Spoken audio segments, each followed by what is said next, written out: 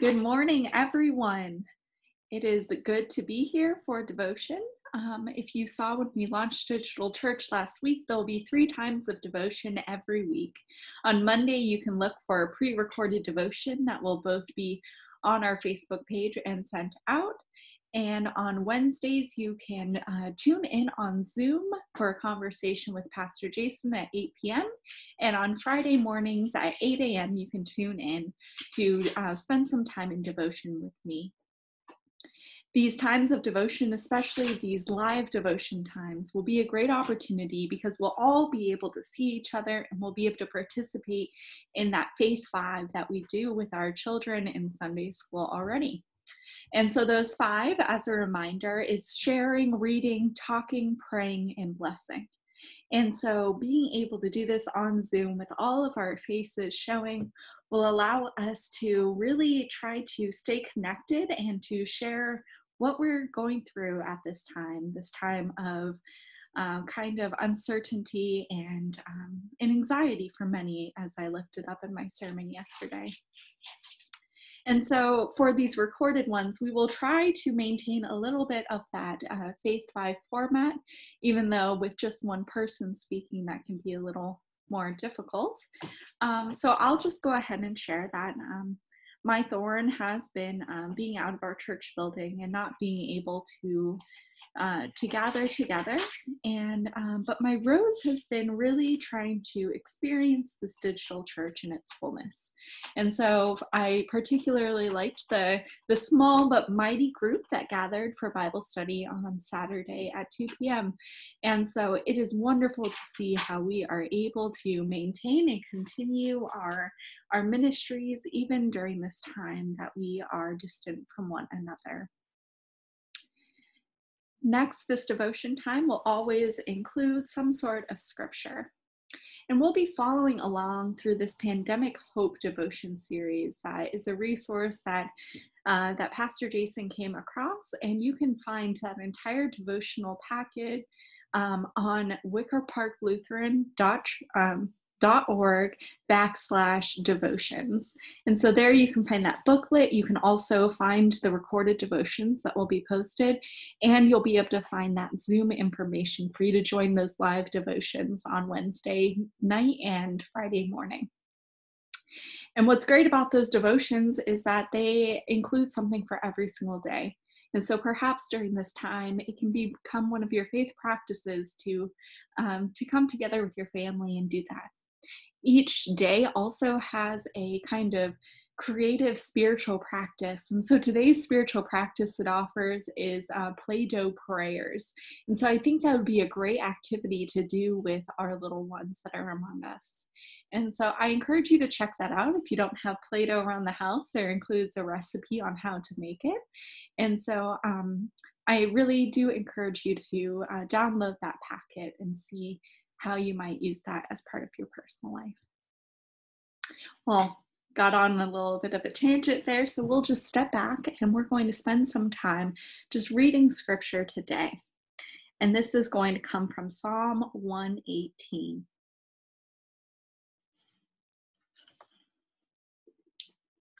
Oh, give thanks to the Lord, for he is good. His steadfast love endures forever. Let Israel say, his steadfast love endures forever. Let the house of Aaron say, his steadfast love endures forever. Let those who fear the Lord say, his steadfast love endures forever. Out of my distress I called on the Lord. The Lord answered me and set me in a broad place. With the Lord on my side, I do not fear. What can mortals do to me? The Lord is on my side to help me. I shall look in triumph on those who hate me. It is better to take refuge in the Lord than to put confidence in mortals. It is better to take refuge in the Lord than to put confidence in princes. All nations surrounded me. In the name of the Lord, I cut them off. They surrounded me on every side. In the name of the Lord, I cut them off. They surrounded me like bees. They blazed like a fire of thorns. In the name of the Lord, I cut them off. I was pushed hard so that I was falling. But the Lord helped me. The Lord is my strength and my might. He has become my salvation. There are glad songs of victory in the tents of the righteous. The right hand of the Lord does valiantly. The right hand of the Lord is exalted. The right hand of the Lord does valiantly. I shall not die, but I shall live and recount the deeds of the Lord. The Lord has punished me severely, but he did not give me over to death. Open to me the gates of righteousness, that I may enter through them and give thanks to the Lord.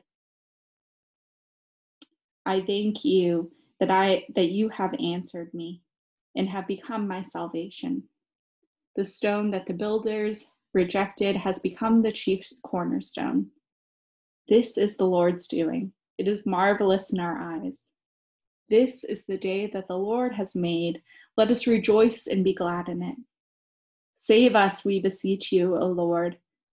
O Lord, we beseech you, give us success. Blessed is the one who comes in the name of the Lord. We bless you from the house of the Lord. The Lord is God, and he has given us light. Bind the festal procession with branches up to the horns of the altar.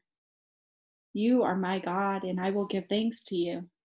You are my God, I will extol you. Oh, give thanks to the Lord, for he is good, for his steadfast love endures forever. Word of God, word of life. Thanks be to God. After reading scripture during these devotion times, we'll enter into a time of discussion where we can respond to things that may have come up for us during the reading. As we look forward to the beginning of Holy Week next week with Palm Passion Sunday this Sunday, I couldn't help but think of that when we read that the festal procession with branches up to the horns of the altar. Blessed is the one who comes in the name of the Lord. That's how we start our Palm Sunday service. We say, blessed is the one who comes in the name of the Lord. Hosanna in the highest. And even louder again, blessed is the one who comes in the name of the Lord. Hosanna in the highest. And then one more time, blessed is the one who comes in the name of the Lord. Hosanna in the highest. Because God is coming to us. God is coming to us this day. And so today, in this time of trials, in this time of confusion, in this time where fears kind of are running a little rampant, I find comfort in this psalm because it says that God has done marvelous things in our eyes. And I can't deny that. God has done marvelous things in our eyes. And this is the day that the Lord has made. Let us rejoice and be glad in it. Let us find ways in which we can be glad for the things that happen today. And so I invite you today, as you go about your day, to take note of those things that are going well, those things that you are thankful for. Because as it says in verse 28, you are my God, and I will give thanks to you. You are my God, and I will extol you. How might you give thanks to God today, even in this time? After talking about the scripture, we'll enter into a time of prayer.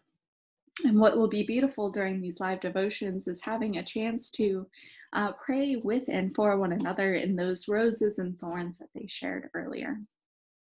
But as for today, I pray for each and every one of you. So let us pray. Good and gracious God, thank you for the gift of today. Thank you for the sunlight outside of my window. Thank you for the gift of still being able to come together in community, even when we are in this time of separation where we cannot see each other face to face. Thank you for sending people into my life that show your love and care. Thank you for all those hard at work today, whether in their homes.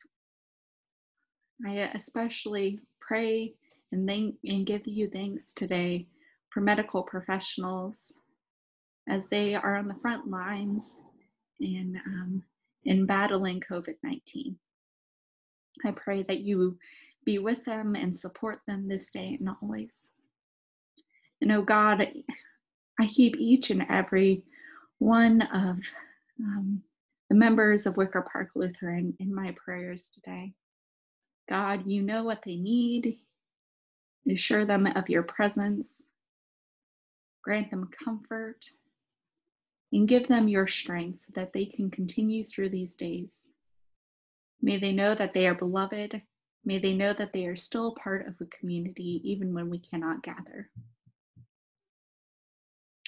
God, there are so many other prayers that are on our hearts that you already know. And we lift them all up to you in the name of your loving Son, Jesus Christ. Amen.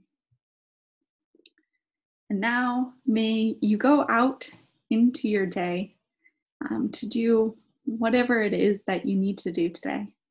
I ask that you spend some time to care for yourself and that you give yourself grace and flexibility in this time.